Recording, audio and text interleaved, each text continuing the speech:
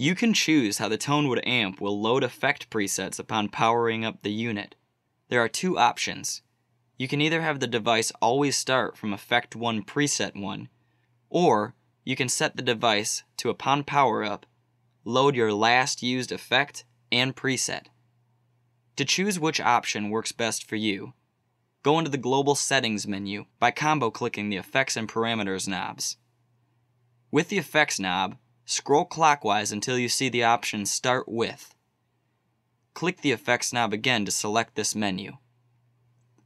Now turn the Effects knob to select between Last Used or Patch 1. Confirm your selection by clicking the Effects knob. Note that when you select the Last Used option, although your last used effect and preset will be recalled, all other effects will be reverted to Preset 1. Regardless of which Start With option you choose, if you'd like for a certain preset to be recalled immediately upon switching to an effect, set it to preset number 1.